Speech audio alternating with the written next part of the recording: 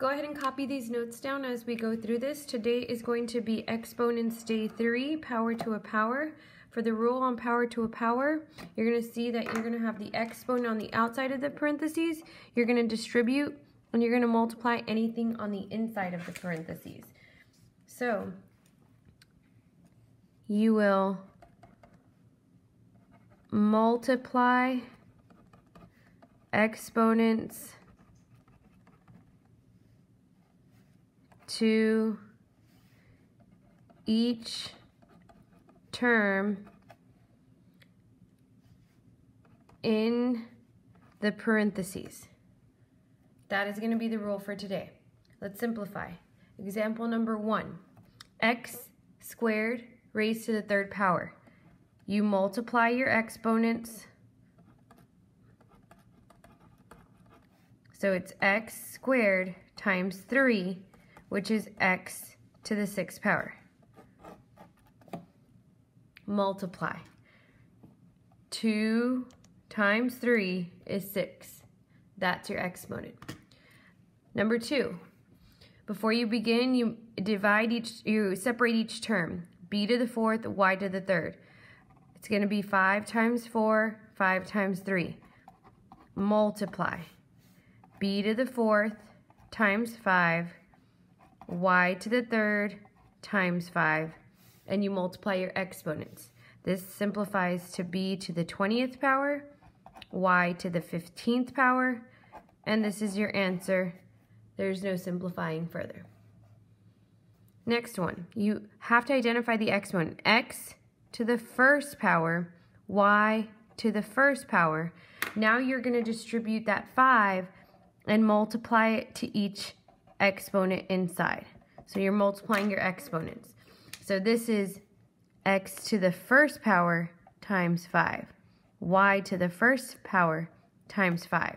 So your final answer should be x to the 5th power, y to the 5th power. You multiply. Number 4. Number 4 has a coefficient in front. These were just variables. Single variable, distribute to the single variable. 2 variables, distribute to both.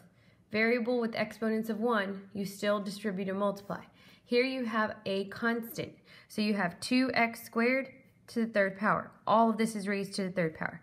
2 to the 1st power means you're going to take the exponent 3 and multiply it. Multiply your exponents. Not 3 times 2. It's an exponent, so you multiply the exponents. So you have 2 exponent 1 times exponent 3. X exponent 2 times exponent 3. So you simplify that. 2 to the 1st times 3, so 2 to the 3rd. X, 2 times 3, 6. You need to simplify all your numbers. So if you take 2 exponent 3, you need to simplify that. 8. So 2 to the 3rd power simplifies to 8x to the 6th power. And now you're done. Here, you're done. Simplify numbers. You simplify 2 to the 3rd to 8. Next, number 5. You have negative 3 exponent 1 x exponent 1. So you distribute this 3 to each term. Again, you multiply your exponents. So multiply exponents. Negative 3 is in parentheses. Exponent 3, because you multiply, x exponent 3. Now you just simplify. So you take parentheses, negative 3, exponent 3. So caret symbol 3. Enter. When you do that, you get negative 27. So this simplifies to negative 27x to the 3rd power. Always simplify your numbers. Next, number 6. You have 4 exponent 1 x squared y exponent 1 z to the 3rd. all of this is raised to the second power. So I'm going to distribute 2 to exponent 1, 2 to exponent 2, 2 to exponent 1, and 2 to exponent 3. You multiply your exponents. So it's 4 exponent 2. X exponent 4. 2 times 2 is 4. Y exponent 1 times 2. 2. Z exponent 3 times 2. 6. Now the only other thing you have to do is simplify your number. So 4 squared is 16. If you don't know, you can grab the calculator. So you can take 4 exponent 2. 4 exponent 2 is 4 times 4, 16. So this simplifies to 16 x to the 4th, y squared, z to the 6th. You multiplied all of your exponents. Number 7. On 7, you have a number on the outside. When there's a number on the outside, you just bring it straight down and you deal with it at the end. You only distribute the exponent to each term inside the parentheses. So negative 3 exponent 1, you multiply with 2. E to the first power, you multiply by 2. Multiply only inside parentheses. So here you bring down the 2, and then you take the exponent. You take negative 3 exponent 1 times 2, 2. You take e exponent 1 times 2, 2. Now all you have to do is simplify and put this piece, put numbers in calculator. You can always put numbers in your calculator. So go to your calculator. I'm going to clear this, and you're going to see 2, exactly the way it is on your paper, parentheses, negative 3, close your parentheses, and then exponent 2. So it looks exactly the way it is on your paper. Press enter, and it's 18. Negative 3 squared is 9. 9 times 2 is 18. So 18e squared. And you're done. You put numbers in your calculator. Every time you can, you put them in your calculator. That's how we get 18. Number 8. Again, 5x is on the outside of the parentheses, so you bring it straight down. Anything on the inside of the parentheses, you distribute the exponent. So 2 exponent 1, you multiply it with 3. X squared, you multiply with 3. So multiply your exponents only in the parentheses. So you're going to take 2 in parentheses, exponent 1 times 3 is 3. X in parentheses, exponent 2 times 3 is 6. Now you simplify. So you're going to take your numbers. 5 times 2 cubed. 5 times 2 cubed. X has an exponent of 1 and x has an exponent of 6. So 5 times 2 cubed, I can put in my calculator. 5 parentheses 2 exponent 3. That simplifies to 40. 2 cubed is 8. 8 times 5 is 40. So it's not 5 times 2, it's 5 times 2 cubed. This is 40. And then here I need to apply the rule. This says I will add my exponents. And we learned that from the day before. Like bases, when you multiply, you add your exponents. 40x to the 7th, and this is your answer. That's the simplified form. 40 comes from 5 times 2 cubed. X to the 7th comes from your like base. You add the exponents. Number 9, you have 3x squared y to the 5th. There's nothing being raised to this, so all of this first piece can come straight down. So 3x squared y to the 5th.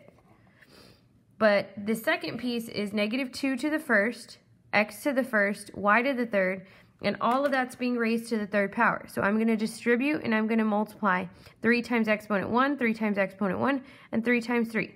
You multiply your exponents. So here I'm taking a negative 2, and when I distribute, that's an exponent of 3. I'm taking x to the first power times 3, x cubed. Taking y to the third power times 3, that's y to the 9th. Now I'm going to simplify. My numbers I can multiply, and my variables, I find that it's multiplication, so I would add the exponent. So I can bring 3 here. I can bring this negative 2 cubed here together. So 3 in parentheses, negative 2 cubed. And now I just bring down all the variables. I bring down x squared. I bring down y to the 5th. I bring down x cubed. And I bring down y to the 9th. Now I just simplify and find all the like terms. So looking at this piece, I can put numbers in my calculator. So numbers can go in my calculator. This can go in my calculator all together. So I'm going to take 3